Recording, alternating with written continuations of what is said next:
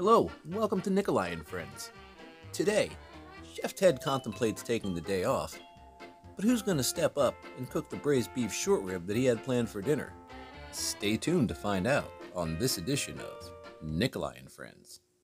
Chef Ted was feeling a little run down and decided that today was going to take a day off maybe. He thought about all the time he'd put in training everybody in the kitchen, and he felt confident that they would be able to pull off tonight's meal. So Chef Ted decided to take the night off. He realized the Sheik was also off, and they got together to watch one of their favorite shows. Chef Ted enjoys the silliness of the show, but he thinks that the Sheik just enjoys Colonel Clink's haircut, or lack thereof.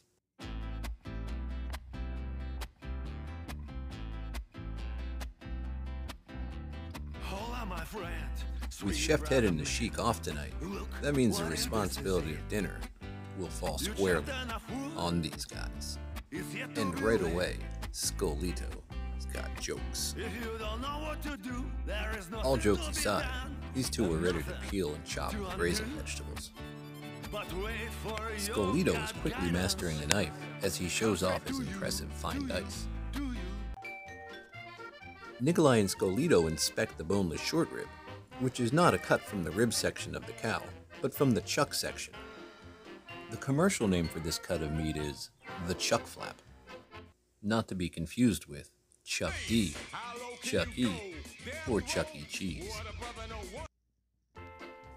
Nikolai and Scolito season the meat with kosher salt and a tri-colored peppercorn blend.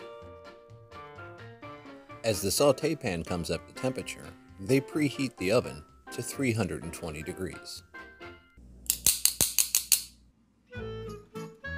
After clacking his tongs together a few times in order to appease the culinary gods, Nikolai and Scolito were now ready to sear the meat. Seeing that the pan is now up to proper temperature, Nikolai will add whole butter, and then the meat. Seeing all the activity in the pan makes Nikolai happy, because he knows that a stagnant pan leads to food that's bland. Nikolai turns the meat over to sear the other side. He's happy with the pan sear he's achieved. Again, he repeats this until all sides have been seared. Next, Scolito and Nikolai remove the meat from the pan and place it on a cooling rack.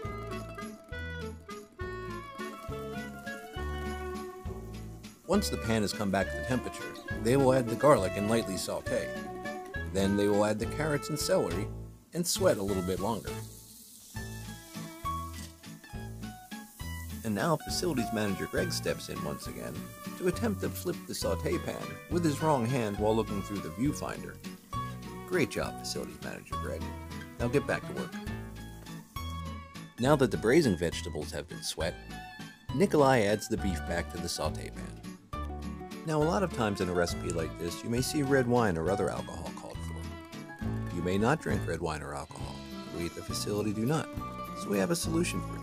So in order to mimic the robust and acidic flavor profile of red wine, we mix equal parts tomato sauce and Pepsi, which we add to our beef broth. After all the ingredients are together for the braising liquid and allowed to come to a quick boil, a lid is placed on it and it is then placed in the oven. After approximately 2 hours in the oven, the pan is removed.